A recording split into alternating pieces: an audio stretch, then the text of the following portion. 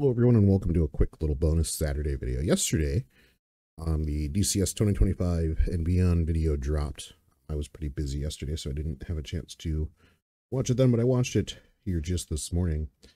And it's, it's filled with the usual cool cinematics, teasers of the new F4U. I think there's a Wildcat coming, the the Eurofighter 2000, and other things, but at the end of that, and it's, filled with the normal good cinematics. Please go check it out if you haven't. We're not going to be watching the full video because I don't want to get copyright claimed, but at the end, they play this bit here.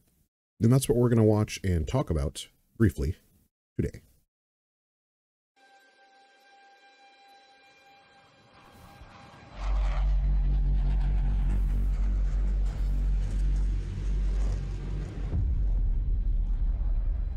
Now in development. A full fidelity F-15C, which is cool. That's cool. I like that. The one thing that does, I don't want to say worry me, but this is now the second Flaming Cliffs aircraft we've seen move into full fidelity. And again, that's not a bad thing. Not at all. Not by any stretch of the imagination. I'm glad that they're doing that.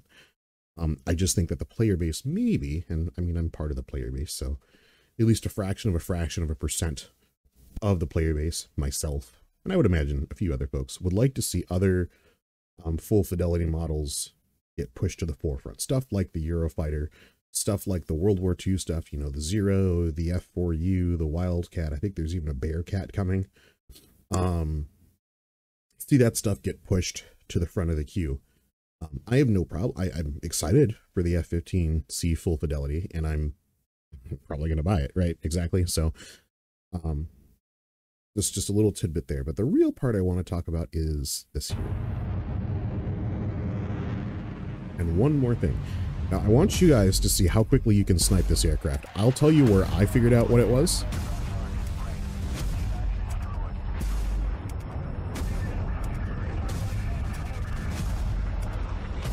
A lot of smoke transitions.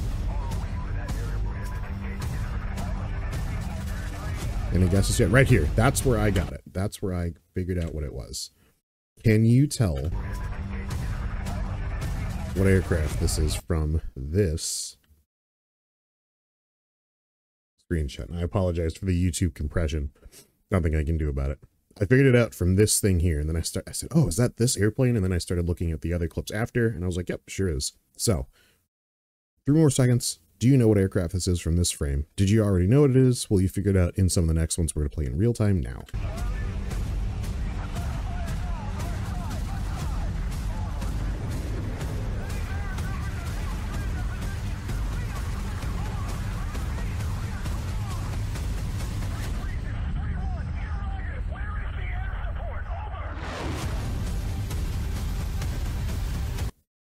The F-35. Now, I believe this to be an alpha model.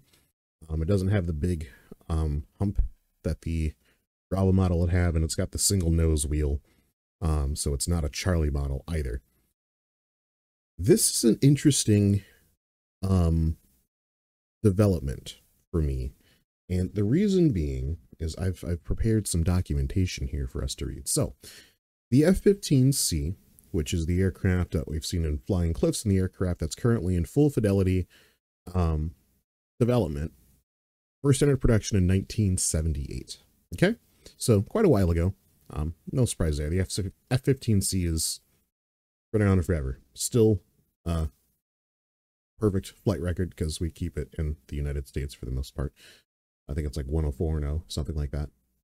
The F-16C Block 52, which is what we have in DCS, first delivered in 1991. Again, good while ago.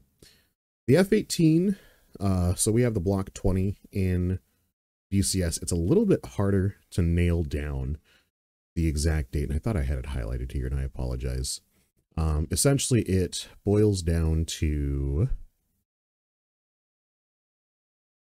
2019 was the retirement date. First flight was 1978. That would have been the F-18A. So we'll look at, so here's the F-18C, and let's say that the last year it was produced was 2000, right? So you got 3 years, 97 to 2000. So we'll just pick somewhere in the middle of there, right? Say 98, 99 is where the Block 20 came around. Because shortly after that, in 97, is when they first started flight testing the F-18F, or E and F rather, and then they began low rate production in 97, and then full production in 97. I did not know that the Super Hornet has been around since the 90s, to be honest with you. But anyway, so we have a lot of these aircraft from what Gen Alpha or Gen Z would call the late 1900s, which is the funniest thing in the world to me. Makes me feel like dirt, because I am. The F-35. The first F-35 flew in 06 and then entered service with a Bravo model in July 2015, and then the A model in 2016.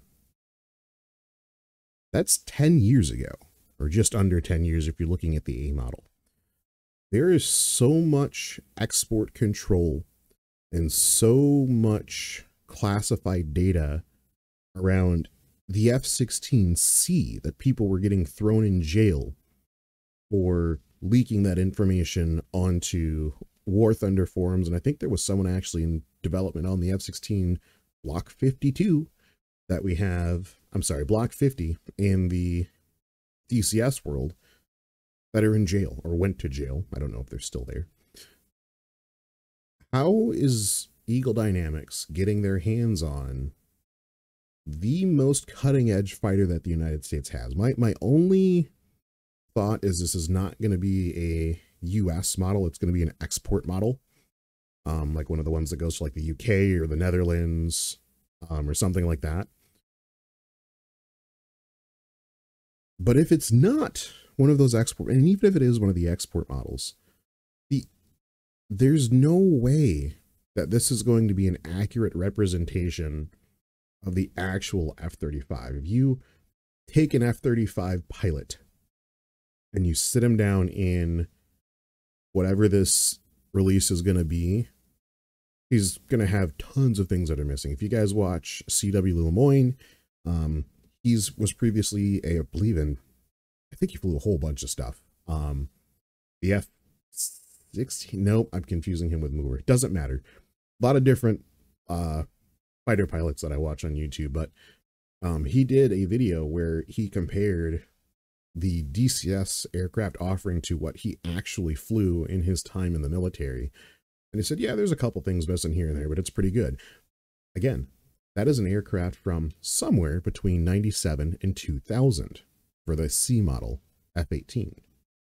And I think it was a similar thing for the F-16, which is not CW Lemoyne. I believe that was Mover, who flies F-16s and F-35s. Maybe he'll actually do a video on whatever the F-35 comes out to be, whenever it comes to life. But I think we're going to be missing some serious implementation and capabilities of this aircraft.